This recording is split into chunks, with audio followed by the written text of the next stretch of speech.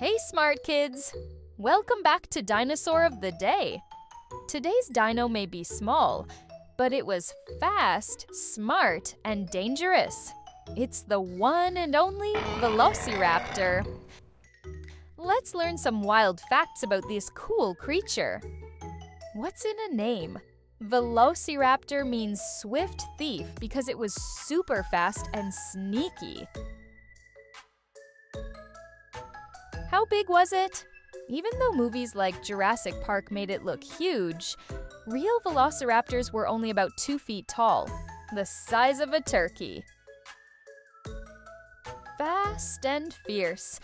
These dinos could run up to 40 miles per hour, faster than your school bus in traffic. Killer claw.